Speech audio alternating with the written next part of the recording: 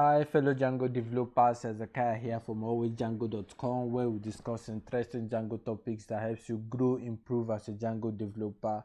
So if that sounds interesting, like, share, subscribe, share this video with anyone you think that can find this video interesting, right? So in our former video, in our Django sections and cookies playlist, we talked about how to make our cookies secured in Django, right? To create secured cookies in Django. If you don't know, I can also leave a link to the article in the description, and I'll leave a link to the video, the secured cookies video, and also a link to this article here on alwaysdjango.com, where we discussed about sections and cookies, so that I can go and check it out. So today we are going to discuss how to update and create sections in Django, right? So updating section first. How to update section? Updating sections is as simple as it can be. We simply reassign the value of that section to another section. So in our former video, we created this name secured section here, right? So to change the value of this section, we simply reassign the value here from John Doe. Let's say we change it to John Doe updated, right? So let's wait for our server. So when we reload, you can see John Doe updated. This is simply how you update sections in Django.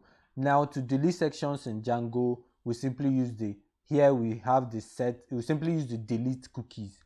To delete cookies in Django, we simply use the delete cookies method in our response object, right? So instead of set cookies, we say delete cookies, then we'll pass in the name of the cookie. The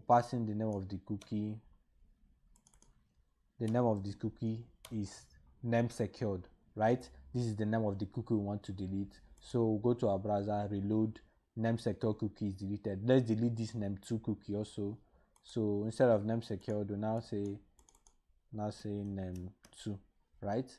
Now say name2. We'll go to our browser, we reload our browser, name2 cookie has been deleted. So this is it, guys. This is how you update and delete cookies in Django. Now in the next video, we'll talk about how to